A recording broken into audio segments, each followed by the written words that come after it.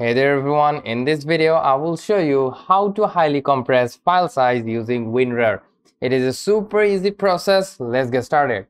First of all, let's just say I want to compress this file. Okay, so this file size is 1.82 GB, so I will compress it.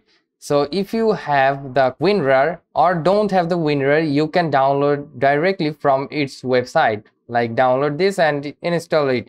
Very simple. After installing it, you will right click on this file and here you can see the WinRAR option. Then from here you need to tap on the add to archive. Just tap on that and now you will see more options.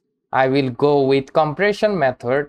I will go with the best one, and from here if you have dictionary size, it will should say 1024 MB. Just tap on that. It will take too much memory, so if you have like 8 GB RAM or 16 GB RAM, you can do this process. Otherwise don't do it. It will like hang your PC, okay, or lag your PC.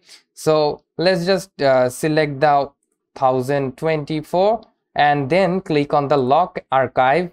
Then also select the create archive solid. Just tap on that. As you can see, I will select those and again tap on OK. So it will take some time to compress it. So as you can see, our compression has done. So let's just compare between before compression and after compression. So let's just open the after compression file, and as you can see, the file size is now reduced to 181 MB only. Before that, our file was 1.82 GB. So that's huge. So that's how you can compress, highly compress file size using WinRAR, and it's very effective, guys. So thank you so much. Have a great day.